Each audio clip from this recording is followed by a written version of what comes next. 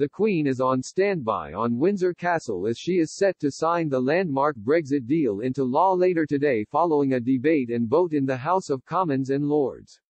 The EU Future Relationship Bill is expected to clear the House of Commons with the Conservatives and the majority of Labour MPs set to support it. But the SNP, the DUP, Plaid Cymru, the SDLP, Alliance and the Liberal Democrats have all indicated they will not vote for it.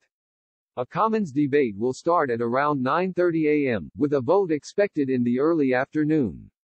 Following proceedings in the Commons, the legislation will be debated by peers in the House of Lords, with a vote expected after 10 p.m., with royal assent to follow afterwards if it is passed. Prime Minister Boris Johnson has pledged Britain is set to open a new chapter in our national story as the transition period comes to an end tomorrow. Mr. Johnson has insisted that the deal means the UK will be the best friend and ally the EU could have, whilst fulfilling the sovereign wish of the British people to live under their own laws.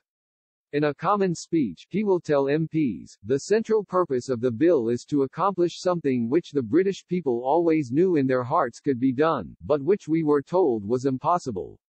Namely that we could trade and cooperate with our European neighbours on the closest terms of friendship and goodwill, whilst retaining sovereign control of our laws and our national destiny. The devolved governments at the Senedd, Holyrood and Stormont will also hold debates on the laws with eyes set to be on the SNP-led administration in Scotland.